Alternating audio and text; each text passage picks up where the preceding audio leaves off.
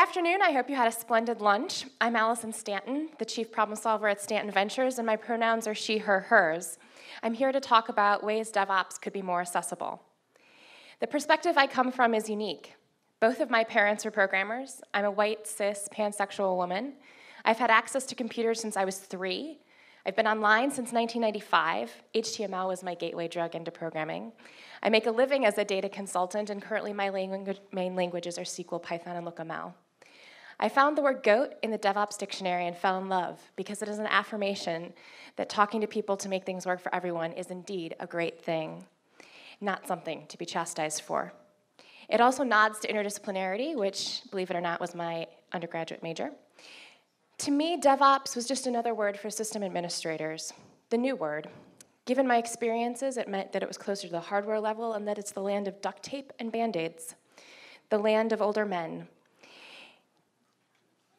But see, if you get told enough times that the system is too fragile to give you access to it, you actually start believing that the system architecture is 30 seconds from falling over at any given time. Turns out that's not what DevOps is about. But it took some outreach to help me realize that. So what do I mean by accessibility? I mean the ability to enter and stay in DevOps by people currently underrepresented in DevOps. I am not talking about accommodations for missing senses, at least today. To me, the root issue is tribal knowledge. To learn DevOps, you must already be a part of the tribe. The entry procedure is a secret, and you're either standing still or you're on the highway. The on-ramps are almost non-existent.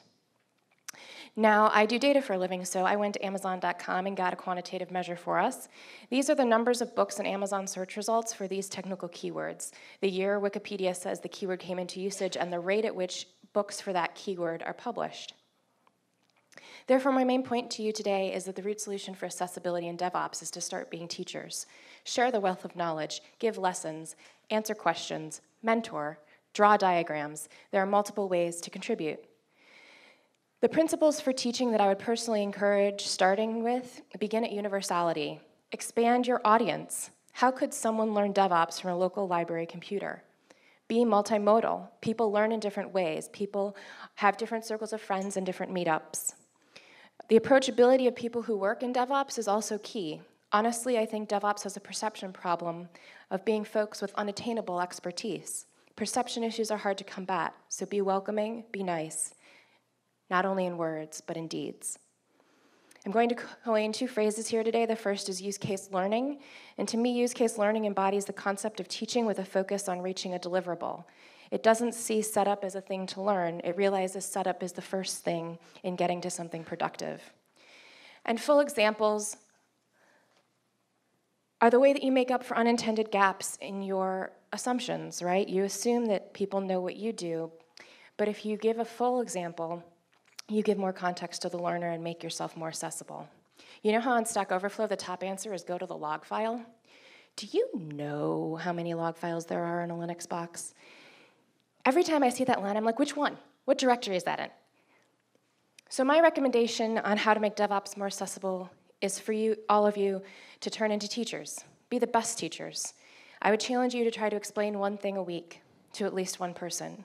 Here are some examples, and they span mediums and audiences.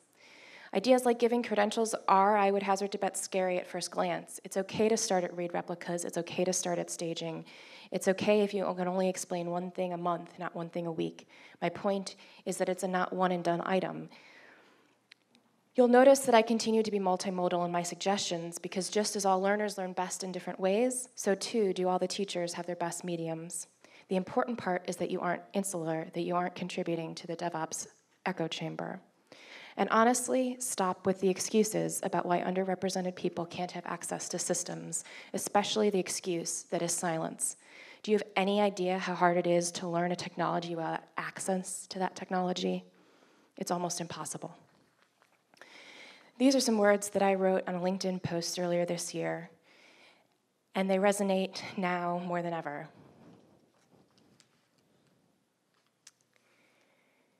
So hopefully in this 5 minutes, I have taught well. Thank you again for having me. Remember, feedback is love. Go forth and teach. I look forward to hearing about your success and failures throughout the year.